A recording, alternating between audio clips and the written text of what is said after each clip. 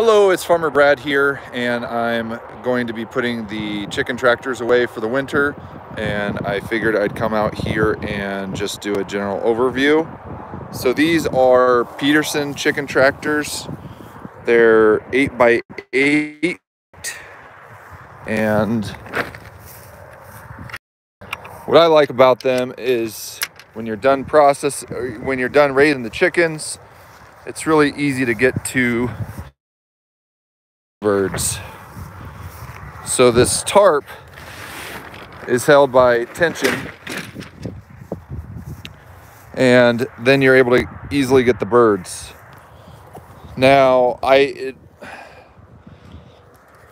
added an advanced feature where I use wiggle wire on these, so that will increase the price, but generally speaking it's about $130 to $140 of parts, made from 2x3 lumber, so it's lighter.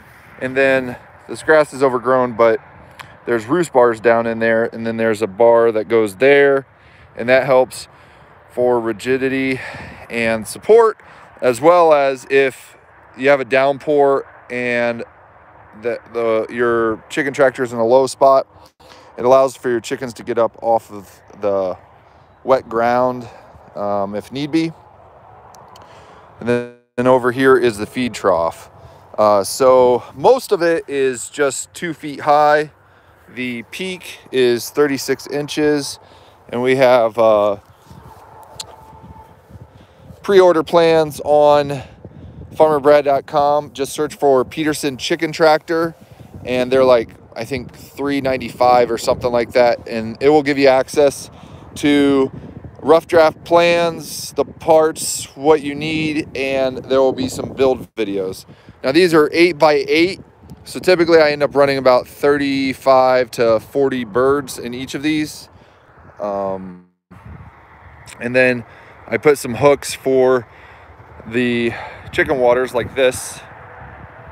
And then this one, I added a 5-gallon bucket on the back of it, so that then you could run tubing to those chicken waters there, and then all you'd have to do is just fill up this bucket, and then it would fill those up. And then there's wheels on the back, and on here I put that pipe insulation there to just help the tarp lasts longer. There's a vertical post there that helps keep that in place. And then to standardize all of the chicken tractors, I went down here, and there's this little metal loop, and so I put that on there, and then I have a hook that I put on the back of my 0-turn radius mower, and I can hook it on there to move it if I have to do a big move, or I can put a strap on there. But I just try to keep it consistent for the most part from chicken tractor to chicken tractor. Now this one is a 10x10. That tarp is shot, but this tarp is still good.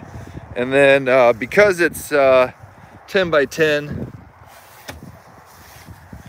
I did have to place a metal piece of conduit over this and then this got bent quite a bit, but then there ends up being a spot there that keeps that part of it secure, and then that keeps the tarp from going down. Now this one was a lot heavier to move, and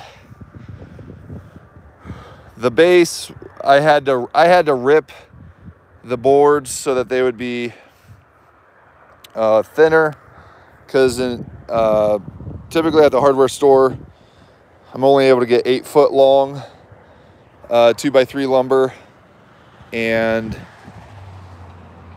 actually, yeah, I think it's still 2x3 lumber, but I had to split longer boards in order to get it made. And then on the front here, because I was running out of hardware cloth, I put some plywood there, and then that ends up being another weather break. Now this board here, I can screw it to one of the sides if the orientation where the chicken tractors are headed, if there's too much weather on one side, I can just screw this board onto the side and it's good to go. This is the cross piece to keep it from going down, and it kind of rests on there. And then I have this hardware, these latches. So I have one over here, and then I have one over there. So I crisscross that, and that keeps it down. And these chicken tractors have been able to handle a lot of wind. So another thing that I did was, on a few of these, there's these bolts that go through for the hinging mechanism of the things that fasten to the roof. I don't know the technical names with these, but anyway, I put an eye bolt here, and then this allows me, if a really bad storm is coming, I'll have an anchor point, and then I can just get one of those dog corkscrew things that you put down on the ground to anchor it, and then this isn't going anywhere. So I typically try to put one of those on each side. I guess I didn't on that side. And then really the main vulnerable part is right here. So I end up taking a bungee and fasten it there to just sort of minimize that. But we have a livestock guardian dog. But yes, in theory. And then the back is all solid. There's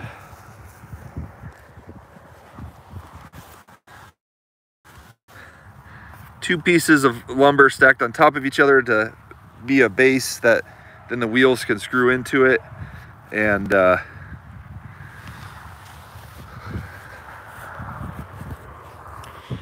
then typically what I've done is with these chicken tractors, I have the John Siskovich one over here with the water tank on it, and then they daisy chain. So as long as the water source is higher than these chicken tractors, the water will gravity feed into the chicken waters, and you can speed up your chicken chores with that. But let's see. I just hope you enjoyed that overview of the Peterson Chicken Tractor before I put them up for winter. I'll put the link in the description of this video after it's published, and or you can just head over to farmerbrad.com and search for Peterson Chicken Tractor. Now the reason why it's called Peterson Chicken Tractor and not the Farmer Brad Chicken Tractor is because Lisa Peterson from Canada, she had the initial design with some pictures, and I asked her for permission if I could modify it and put it on my website. And so so I give her some royalties from those sales on my website, and then also I named it after her, since she was the one that I had originally showed the designs and stuff. So yeah, make sure to check out farmerbrad.com for more information. And if you're not subscribed already to the Farmer Brad YouTube channel, please do. It's really easy. It's free. Just click the subscribe and the bell notification so that you'll get notified when we post a new video. Have a great day and take care.